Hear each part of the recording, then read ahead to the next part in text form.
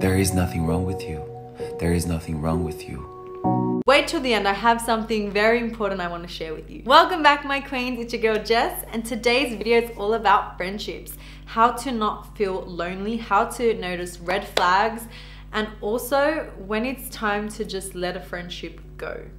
Let's get to the video. This is all coming from personal experience, so for any of you watching, I want you to know that you are not alone. If you do feel a bit lonely, you're not alone. Like there are so many people out there that also have, or don't have, sorry, that many group of friends, or what I would consider to be loyal friends and people that are there for them when they really need it. So let's talk about how to notice red flags. Okay, my biggest thing is when you notice your friends or whoever that person is that you consider a best friend, right? When they're not truly happy for you in your success, I don't consider that to be a good friend at all. When you're really upset or you're just not in a good headspace and you just don't feel like you're being heard by your friend, you feel like all they want to do is talk about themselves, or they just, you know, they're so consumed up in their own stuff, I don't personally think that's a good friend either. I just think that when you are in a place where you just want to have that, like, you just really want to have someone close to you and you want to like have a best friend, you kind of let a lot of things slide and you don't really like to pick up on it because you don't want to notice that there's anything wrong in the friendship because you don't want to let that person go. But deep down, you know that there is something that isn't right. You don't need to always be apologizing if they've done something wrong. I feel like if obviously you have done something to hurt your friend, I truly believe you shouldn't. My whole thing is don't go to sleep when you're angry at anyone. If it's someone that you love and you really want to fix it, you should. Although I truly believe that if you know in your heart that what has happened isn't not even your fault, but it's something that has upset you, if that person doesn't genuinely feel sorry or like try to make you feel validated or your feelings validated, then that is not a good friend. If a friend is always kind of picking at you, calling you clingy, or calling you like names that you kind of just get offended by, that is not a friend. I do believe you should tell them, and if they keep doing it, or if they make it out like, oh my god, you're making such a big deal out of nothing, then they're not validating your feelings. And how can you be friends with someone that isn't validating how you feel or is making you feel like how you're feeling is wrong? If you feel like you don't have a mutual friendship like with your friend, so say for example, you're willing to always drive to them, you don't really care where you go as long as you guys are together, but your friend only wants you to go to them, I don't personally think that is a healthy friendship, mainly because that friend is kind of just like, well, it's more convenient if you come to me, so you just keep coming to me. It's so different when it's like give and take. So one day you come to me, one day I come to you. That's a completely different vibe. But if you're just always chasing your friend, or when you're upset, you're always going to your friend and your friend isn't really coming to you, I don't necessarily think then that is a good friendship a healthy friendship that you want to maintain. Comment down below if you also feel like you don't really have that many group of friends and you feel like you're the only one, because I want to prove to you you're not the only one. There are so many of us that are kind of just on our own at this stage, but that doesn't necessarily mean we have to be lonely, right? Not having that massive group of friends at this stage can actually benefit you because you can focus more on the things that you actually want to do. You can prioritize your life into a way where you're like, okay, this is what I'm going to do today. If you want to go out by yourself. You never know where that's going to take you. When I went out by myself, I actually met the nicest people and we still talk till now. So that's what I'm saying. I feel like if you just take that leap of faith and do something that you're uncomfortable with, you really don't know where that's going to lead you. My biggest tip is also, don't jump for someone that doesn't even care if you jump and will like kind of let you go in a heartbeat. Now, in saying that, I'm the type of person that I won't do what you do to me, but also you got to know when to put yourself first. I feel like in friendships, I speak from experience, there were so many times where I would never put myself first because I just wanted to make sure that my friend was always okay and accommodated for. But then I would think, okay, but am I?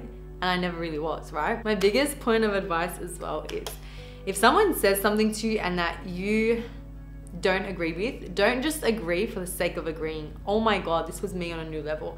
If someone says something, I'm like, yeah, okay. But in my head, I'd be like, no, like, I don't like what you said to me or whatever. And I know that they say when like play a fool's game and just let them believe everything they say is right. And I agree with that. But in saying that, there's a difference between doing that and standing up for yourself.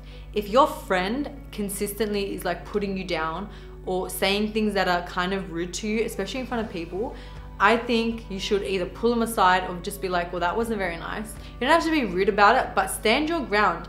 The more you start realizing your own self-worth, the less you'll tolerate from anyone. And that is a big thing that I have learned, especially last year. I felt like last year and the year before that, I lost so many friends, and I was a little bit upset about it, but nowhere near as upset as I used to be when this happened consistently. And I used to think there was something wrong with me, but there is nothing wrong with you. It's just you're on this level and the people that you're hanging out with are probably on this level. Do you see? So you either got to stoop down to their level. They're not going to rise up to your level because they don't think that you're above them. And I'm not trying to kind of put anyone above anyone, but I'm just saying there are different levels in life. And if you're not hanging out with people on your level or above, you're only going to go down. I truly believe you are who your friends are, right? Would you rather be with a group of friends that talk about you, probably don't even really like you, aren't there to support you, lift you up, they get jealous of you when you're doing something differently to the way they're doing it? Or would you rather be alone, fulfill yourself, love yourself, truly grow within, and just keep rising up to anything that you want to be? Because we're limitless, right? We can do anything that we want, but you can only do that if you have the mindset for it. My biggest lesson that I have ever learned is when you are completely radiating an energy that flows within you and outside of you, people feel your energy and they gravitate towards you. I kid you not. I was at a beauty expo 2 years back. This is when I started my journey really. And some random makeup artist, I'm not even kidding, she just came up to me and she said, I don't know what it is, but I felt like your energy was drawing me to you and I have to come and speak to you. And I was so freaking touched because I'm working so much on myself to truly appreciate myself and be proud of myself and be my own best friend. Tell myself, hey girl, it's okay. Like, it's okay to have bad days, don't worry baby, but we're gonna get through it and we're gonna get through it together, right? Literally talking to myself like that. And another person felt my energy and felt my self-respect and came and spoke to me. And then we have a great friendship. It's totally fine to kind of go through a phase in your life where you don't have that many friends or you seem to be losing friends all the time, but just please don't think there's anything wrong with you because you're just kind of outdating those people. Those people they belong to like-minded people. And sometimes as we grow and our mind changes and we evolve and our career changes and our perspective of life changes, so does our friendship groups. And that's totally fine. Be careful who you tell your secrets to. Biggest lesson I've ever learned, because I truly believe that there are some genuine people out there that will never tell your secrets, but there are people out there that will tell everyone and act like they have no idea what you're talking about. So I like to write my secrets down or not even secrets, I like to write things that are personal to me in a diary, and I heal myself from them. And if I'm really need to tell someone, I speak to God or I speak to my sister or my mum or my brother, because I know that they won't betray me, if that makes sense. And if you don't have someone specifically to tell, write it down. I'm telling you, it helps so much. You can do this all on your own. And I'm not saying that you're never gonna have a friend, because you will. You're gonna have a lot of friends. But just be wary if those are the friends you want to surround your success, surround your life, surround your misery, surround everything around, because sometimes it's those friends that turn around and try to talk to your ex-boyfriend, or, you know, do things that you're kind of like, really? Like, okay, you were meant to be my family friend, but all good in the hood, you know? Like, I used to think my life was a movie because of how many things had happened. Like, I'm like, this only happens in movies. Then my mum once said to me, how do you think movies happen? Because of real life. And I was like, mind blown, mind blown. So I just want you to know that you're not lonely. I just want you to know that it's totally okay to not have a lot of friends. And I know sometimes it feels like it sucks because you see all these people hanging out with each other and going out and having fun. But let me tell you something. Trust me when I say all these big influencers that are friends, a lot of them are only friends because it benefits them online to be friends, because their followers all kind of engage together. They grow their following that way, they grow their brand that way. So please don't be deceived by everything you see. There's a lot that happens behind closed doors that we don't know about. So don't worry about them. Focus on yourself. Focus on healing yourself, growing yourself. Be wary of those red flags. Be wary when someone just kind of asks you all the time for something, and when you ask for something, you feel they don't want to really help you. Don't be afraid to ask for anything, because I know I was, and the reason I feel like you might be is because you need to work on some past traumas, and it's very hard to do, but once you get over that, I'm telling you, you feel lighter, you feel bliss, you feel like, wow, okay, I know that the friendship I will attract is the friend that I am to myself. Because why would you want a friend that doesn't treat you as good as you treat yourself? Just remember that, because there have been times in my life where I felt like I was always giving too much, and I was like, okay, am I like, does this friend see how much I'm willing to do for this person, like to do for you? And it's not reciprocated. So be like communicative with your friend and be like, look, I feel like you're this kind of friend to me. Totally fine if you don't feel the same way. I just want to know I just want to know your thoughts. I just want to know what you're thinking. Be open, and if they're not happy to have that conversation, then it's good. Sometimes you don't need to have that conversation, and that's totally fine. But you need to realize that sometimes the friends you're with, they're not on your level, like I said. And don't be sad about it. Be happy, because you attract those people that are on your level, even if it's one person, right? Even if it's your husband and his sister-in-law, or whoever it is, even if it's your own sister or your brother, or, you know, whatever.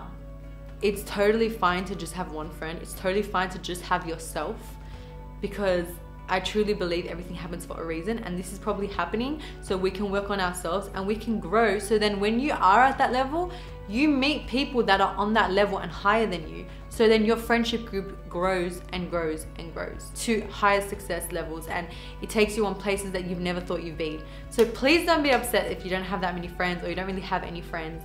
Trust me, and I believe this too, because I'm on the same boat as you. I believe that with time, everything amazing happens.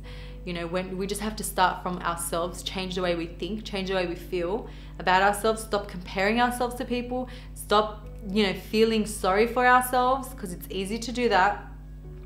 And I'm not saying what you have gone through isn't, you know, bad and traumatic, because it's totally valid, right? But I'm saying it's either you want to live there and do nothing with your life and just be miserable and think everyone hates you and think you're never gonna have any friends, or you're like, you know what, this is my time to heal, this is my time to shine like the sun. I'm going to rise the hell up, queen, and I'm gonna attract the people that are meant to be in my life. I promise you it will happen. Have faith. Just want you to know I am your #1 friend. I love you so much. We're in this together. You are never alone. I love you. Always trust your intuition. Please don't be like me and jump to a friendship as soon as someone shows you love or affection, or they share a little secret with you, because usually they're doing that just because they need a vent. And it's actually proven that when someone shares a little secret about themselves, you feel very comfortable and you feel like that they trust you and you share something back. Please just be mindful of that, because I have done that so many times and it hasn't really led me to the best place. But like I said, we live and learn. Big lessons I've learned, and I truly feel so much gratitude for where I am now and the people that are in my life now.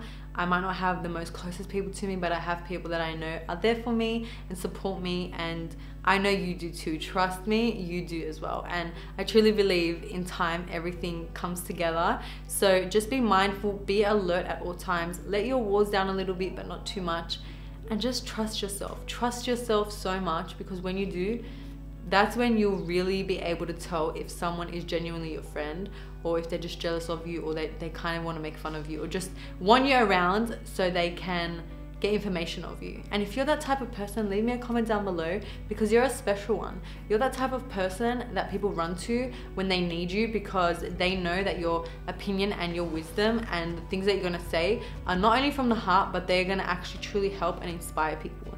And there are not a lot of people like that, my honeys. Mwah! Keep slaying and subscribe, and I'll see you in my next video. Bye.